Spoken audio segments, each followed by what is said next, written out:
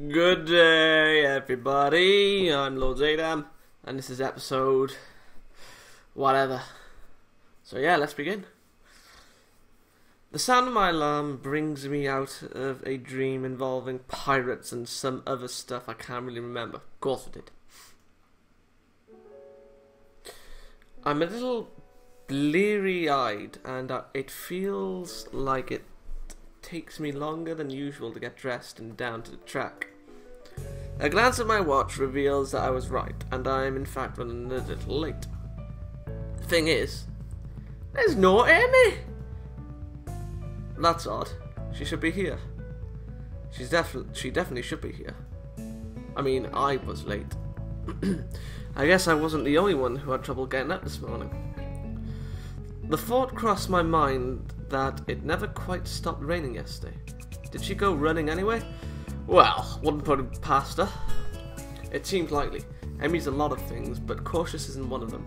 She probably figured the rain wouldn't stop, and that's why she was so adamant about running alone. Still, I would have gladly run with her, even if it was in the rain. Stand in the rain. Heck, if anything, I would have been able to convince her to come in once it got really bad. That would be why she didn't want me to come along, of course. Even so, I can't help wanting to know where she is. Well, nothing for it. I better stretch and run and hope that Emi shows up with a grin and an excuse.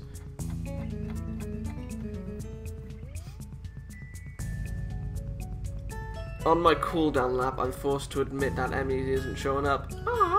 Furthermore, I have no idea where she is. Anxiety gnaws at me while at the same time I wonder just why I'm so worried over her. The run helped to take my mind off of it for a little while, but now that I'm finished, I'm back to worrying. It was weird not having her here. Downright unnerving. It suddenly dawns on me that I've been running to hang out with Emi as much as I've been running to stay healthy. Probably more to be with Emi now that I think of it. It's one of those things that are completely obvious, yet somehow I never realised it. Click, damn you. She really is someone I enjoy being with. As revelations go, it's hardly world-shaking. All the same, I find myself slightly shocked. When did this happen? Well, no time to think about it. Though I want to ponder this new development, I have a greater desire to find out what's happened to Emi. I'll ask the nurse when I stop in to see him. Nursey boy! Well, you seem to be in good shape yourself. That's good to hear. I replace my shirt and stand to leave as usual. Except, instead of leaving, I ask a question. Hey, where's Emi? She didn't show up this morning. Is she okay? While I try valiantly to conceal the anxiety in my voice, the nurse's expression suggests that I failed miserably. You mean she didn't tell you? She's sick in bed. What? Sick? The nurse shrugs. Yeah, she came to my office early this morning with a fever. To be honest, I'm surprised she made it here. She was burning up when she arrived. I believe she'd planned to let you know, but she asked me to tell you. Oh, shoot. The nurse gives me a sheepish smile that seems to at least partially sincere. I told her I'd stop by the track to let you know, in case she forgot to. Sorry about that. But we don't need to tell Emi I forgot, right? I return the nurse's smile with a devious one of my own. Oh, of course not. This is fine blackmail material. I'll save it whenever I need a favour from you. The nurse laughs. Well, I guess I deserve that. But you know, I've got tons of blackmail on you that you're not even aware of. Oh, shit! So don't push your luck, okay? My expression earns another laugh from the nurse. I'm just kidding this out. But seriously, don't tell Emi I forgot, okay? Your secret is safe with me. Oh, good. Now go on, get out of here. Wait, I've got one more question. Shoot. Is she going to be okay? It's a fever, of course she is. Oh yeah, definitely. Her fever was high, but it was already starting to go down by the time she came by my office. I'll probably check up on her again at lunch to be sure, but I expect she'll be up and about by the evening no matter what I tell her. Maybe I should visit her after class. It takes me a second to realise I've spoken aloud. The nurse raises an eyebrow and gives me a searching glance for a moment. Well, it might not be a bad idea. Hold on. Right back a minute. I'm just going crazy. You could let me know if she's taking a turn for the worse, I guess. But no funny business, you got it? I know what meds you're on, after all. Oh dear God. I think that's a threat against my life, but I'm not sure. Of course it's a threat against your life. He knows what meds you're on. He can make something look like an accident. Either way, I assure the nurse that my intentions are chaste and exit the office. Interesting that the nurse sees me as some sort of potential suitor to Emi. Even more interesting is how pleased that makes me feel. I need a shower. The lunch bell rings and I find myself disinclined to make my way up to the roof. After all, I'm betting Rin knows where Emi is, and if that's the case, then I doubt she'd bother going up there. More to the point, I doubt we'd have any sort of... Oh, what does that say? Scintillating conversation if she did. Chances are she'd prefer to be alone up there anyway, so I don't accidentally ruin her train of thought or something. Unfortunately, I don't really feel like heading to the cafeteria either. So we're going to see Emi? Oh, okay, maybe not. Guess I'll go to the library instead. I need a new book to read anyway, having finished my other one yesterday before bed. Maybe I can find more by the same author. I love libraries. That's a sin. They smell like dust and paper and ink. All these stories and facts and opinions crowded together in one place makes the air come alive with potential. I'm still alive. I'm not sure how to navigate Yamaku's library yet, having mostly stuck to books I brought with me, so I searched for the librarian to ask for help. She's not here. I suppose she's not. Oh, can't believe it. Yuko, looking rather distracted, suddenly emerges from one of the aisles. Excuse me? Oh, can I help you? Actually, I was looking for a book. So am I. Advanced cryptography. Cryptography. We just got it in and now it's gone missing. I really wanted to read that one. Cryptography. Yeah, that is... This guy I knew. No, not sure how to describe it. Skip to the end. He got me interested in cryptography, only now the book's gone, and I think it's been stolen. Sounds pretty terrible. Yeah, especially because now I have to search the whole library for it. Even though it's probably not even here. You seem busy. A little. She dashes off down another aisle, and I rein myself to finding my own damn book. Plenty of choices. Oh, come on, how did I get lost? These aren't even printed books, they're all in Braille. I guess that makes sense in a school like this, but honestly, it's a little annoying. Oh, right. I didn't expect Lily to be here. I'm sorry, is someone there? A lightning voice drifts out from behind one of the cubicles set up for research. As I approach, I see that Lily's been reading a book while I've been stomping around the aisles. Oh no, I should be apologising. I didn't mean to make so much noise. My, is that you, Hisao? I've not heard from you in quite some time. I was beginning to think you'd forgotten all about me. Oh, that pouty face. Sorry. Lily laughs in that refined manner of hers and shakes her head. I'm only teasing you, Hisao. From what I hear, you've been busy. Morning lunch with Emi and Brizaki and lunch on the rooftop, if I'm not mistaken. How did you hear about that? Yeah. Guess word gets around pretty quickly. It's like an infestation. That and I can't coax poor Hanako on the roof anymore. You three are always up there claiming the spot for yourselves. She chides me gently, though it's pretty clear she's just teasing me again. Still, I feel an odd need to apologise. Sorry, we could eat lunch somewhere else if it's a real problem. Oh no, I wouldn't worry about it. Hanako and I have other things to do at lunch too. Such as read in the library, as you can see. Oh, Hanako's here too? I didn't see her. Lily smiles a bit enigmatically. Oh, she's around somewhere. But I'm surprised, Sao. You're in here instead of up there. What brings you to the library? I wonder if it's Hanako's birthday.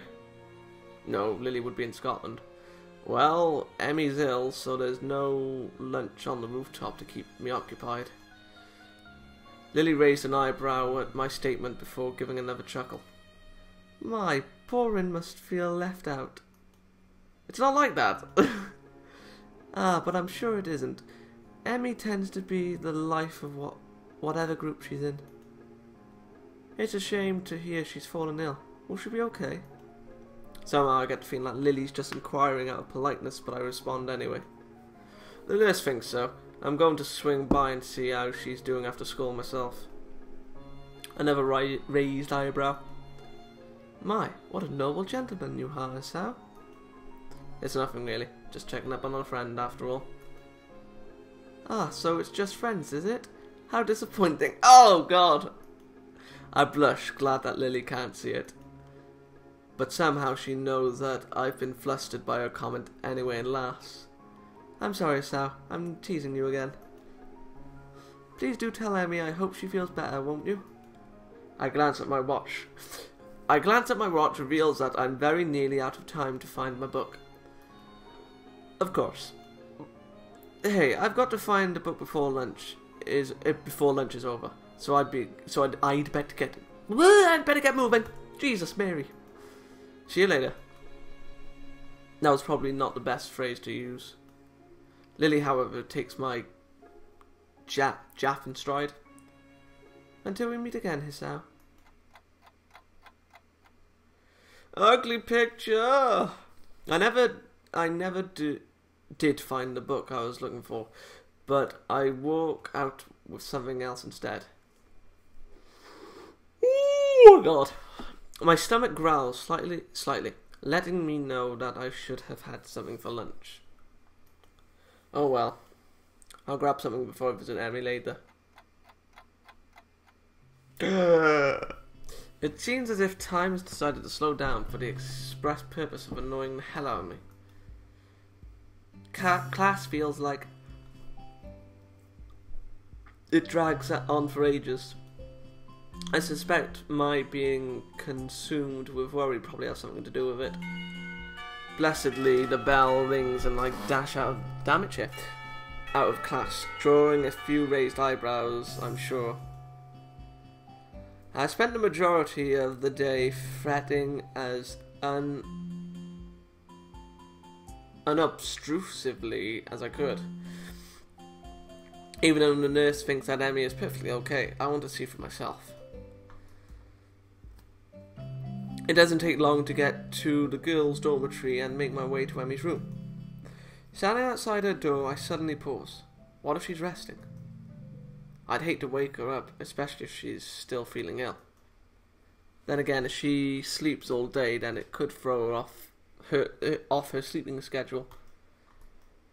But rest is important if you're ill, isn't it?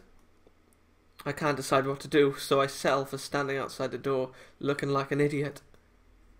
Then I hear Emi's voice from behind the door. Thanks for your concern, but really I'm okay. Is she talking to me? I'll see you at practice tomorrow. Guess not. Still, clearly she's not asleep, so I can knock without worry. Oh God, it's her captain. So why is this clenched feeling in my gut? I wasn't nervous about dropping by the other day, so why today? Granted, I still haven't really had time to figure out this newfound interest in Emi's well-being. I don't have a lot of experience in the matter, of course, but certainly this seems to be beyond feelings of mere friendship. But could I take that step? Could I even bring myself to risk what I have right now? I mean, it's enough to be friends with her, isn't it?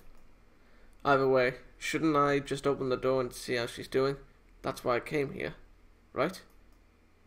What if she's not dressed yet? Then just knock! Oh my... The image that flashes through my mind causes my heart to skip a beat. Literally. I should probably not ever think those thoughts again. Not if I want to avoid a heart attack. I suddenly realise I'm still standing in the hallway looking like an idiot. Emi still seems to be in the middle of a conversation, but I knock anyway. Hopefully she won't mind the interruption. You worry too much. Come in, the door's unlocked. So it is. I open the door and step in, which is about where my thought process comes to a grinding halt. Emi is sitting up in bed, her hair tousled, probably, from a day spent asleep. I think this is the first time I've seen her without those familiar beads in her hair. Her gym shirt and bloomers, obviously hastily pulled on before I came in, are creased and folded from less than proper storage. Her legs lay barely on the sheet. I've never seen Emi without prosthetics before, yet here she is, slender legs, terminating in stumps just below her knees. Click, damn you. But as odd as the sight is, I find myself more captivated by everything north of the waist. It seems that Emi had finished her conversation with whoever was on the phone with her, and is now watching my reaction closely out of her own open eye as she wipes sleep from her other. Her expression, far from being embarrassed, is rather one of a surprisingly wide yawn, one perhaps appropriate for such a small mouth. Click! A grin that, for a brief moment, seems almost flirtatious tugs at the corner of her mouth as she takes the sight of me in. I can do nothing but remain in a state of fluctuating between fear, confusion, and not a little bit of lust. Oh dear Lord, control yourself, boy. Emi hastily... Really voice. Cracked like a little bitch. Emi hastily sweeps her hair out of her eyes, fixing it back into place before addressing me. You seem a bit caught off guard, Hisao. A wave of laughter erupts from her, and I find myself grinning and... Why did I do that? Rubbing the back of my head ruefully. Sorry, I've just... never seen someone so... disheveled look so attractive. Never seen you without your legs on. Never seen you look so... sorry. Emi giggles again and moves to sit up a little straighter. I'm caught up in the movement of her shirt, very nearly losing myself. I was wondering what your reaction would be. The nurse called and told me you were going to drop by, you see. And I know you haven't seen me, well, you know, without legs. I respond in a tone of casual surprise. Oh, you don't have them on? I didn't notice. This is almost the truth. I very nearly didn't. I try not to be suave or anything, mind you. Somehow I think Emi would get offended by that. Instead, she sticks her tongue out at me and chucks a pillow up my head. Ass. Why does it do that? I deftly catch the pillow and take careful aim before throwing it. Emi laughs and rolls to one side, dodging my shot. The shifting of her shirt distracting me enough so that the next thrown pillow hits me right between the eyes. She's using her body as a weapon. I'm not saying that. I retaliate, of course. And once I've retaliated twice, well, a war was bound to break out sooner or later. The War of Pillows. And really, when Emi appears to have far better aim than me, well, it was just a matter of time before I'd have to resort to a suicidal charge. Gotcha. Eep! Oh! And once the charge was accomplished, well, of course I'd have to wrestle the pillow away from her. And with that kind of struggle, of course we'd wind up in this sort of position. What sort of position? Okay, control yourself. And so I find myself staring down at her from my position atop her. She's grinning, eyes sparkling with amusement, maybe a little sweaty now from our tussle. Her chest is heaving up and down, sucking in air. The small bit of my brain that is not currently enraptured by the sight and the smell of her observes that she must still be ill, because her stamina is not what it should be. We stayed that way for a while. I'm not sure how long, because everything seems to go fuzzy. Everything that isn't her, anyway. Her eyes meet mine, and deep inside I'm almost lost. Almost catch a glimpse of, what? Fear? Longing? Hope? Why would it be any of those? Emi? A cough suddenly convulses her, and I'm almost stumbling in my haste to get off, to apologise for everything. Sorry, I shouldn't have. It's fine, it's fine. She gives me a reassuring pat on the shoulder. So, what brings you here? She's still breathing hard, and that causes her voice to shake slightly. Well, before I was so rudely assaulted by pillows, I came to see how you were doing. This earns me another shove, and I very nearly fall off the bed. Emi's eyes sparkled again, and I wonder how I never noticed how attractive they are before. Consumed with worry, were you? Her tone is mocking, haughty, teasing. She throws her arm across her forehead dramatically, grin still apparent from underneath. Couldn't bear the thought of me laying deathly ill? As we both recover from our brief wrestling match, Emi appears to fall back on teasing me. Well, I wouldn't say consumed with worry, but after you didn't show up this morning,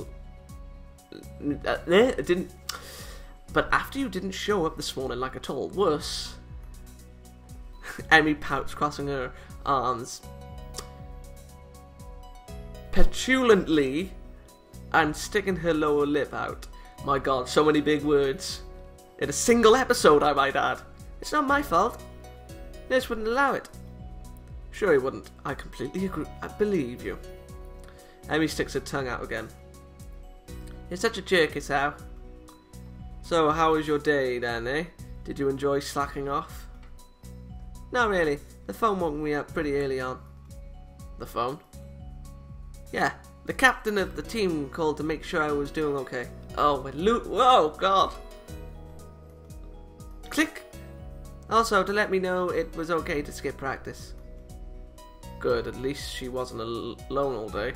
Someone checked up on her. Although I can't help but think that it should have been me. Oh, that's good. He really keeps an eye on you, huh? Emi shrugs. It's his job.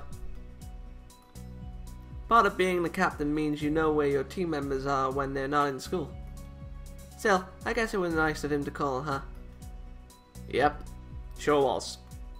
Emi yawns and shimmies down into a more comfortable position. So, how was your day? Kind of uneventful, you know. I went ahead and ran by myself and talked with the nurse about how you were doing. Oh, it's dark. It's dark! I meander through the day's events, none of which are particularly engrossing. That's when I'm distracted by an arm finding its way across my waist. It seems Emi fell asleep while I was talking, so I drew her blanket to cover us. Oh my. Did I skip? No, I didn't. She rolled over to her side, and now one leg is thrown over my legs, effectively trapping me. Oh no! Hey.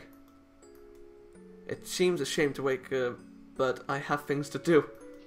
I gently shake her, but in response she only tightens her arm's grip on me and sighs a little. My resistance to this position crumbles rather quickly. The feeling of her body breathing steadily is both calming and incredibly stimulating at the same time. My breathing cannot decide if it wants to relax or speed up.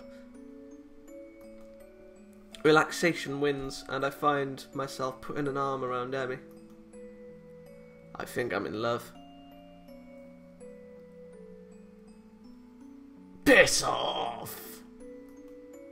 The word slips out and hang in the air unnoticed. Thank God for that. At least I hope they've gone unnoticed.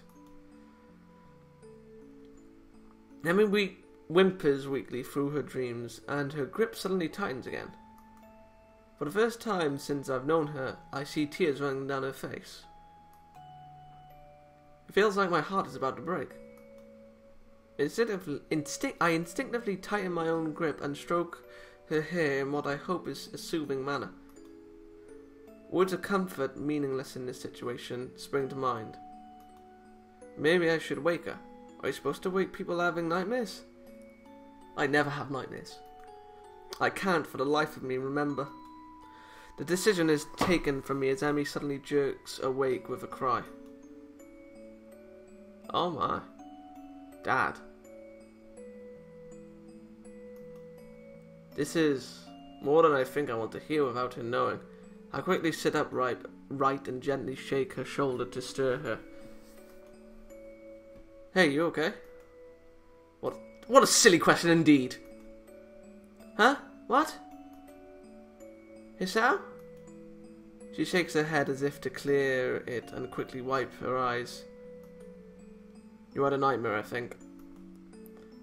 Emi shudders again and glances up at me a little cautiously, as if unsure whether or not she's actually up. Yeah, I guess so. You want to talk about it? No!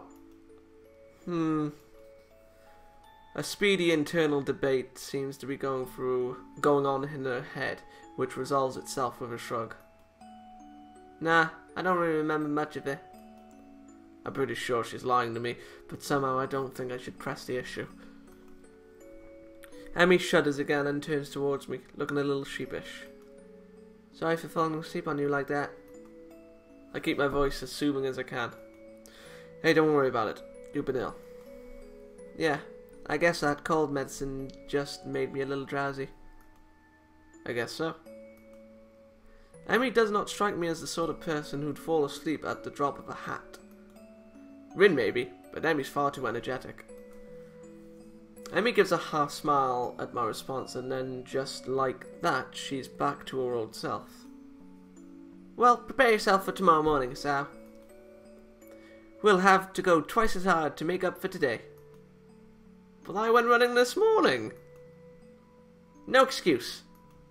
Oh, fine, I'll be ready for you. My body is ready. Emi nods, satisfied. Good. I take this as my cue to exit. Well, I better get going, especially if I want to get enough sleep for tomorrow. I hop off the bed and head for the door. Hey, Sal?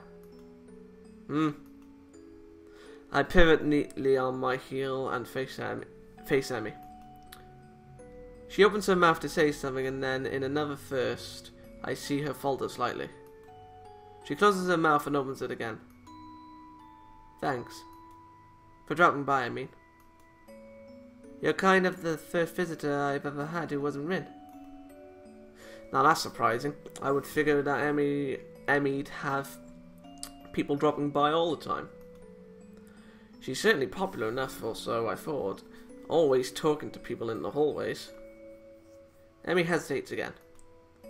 And thanks for staying around after well... A look of pain flits across her face. You know. It helped. She brightens back up and waves cheerily at me. See you tomorrow. See you later. I'm just about to exit the door when something makes me turn around again. Hey, Emi? Anytime you need to talk, let me know, okay?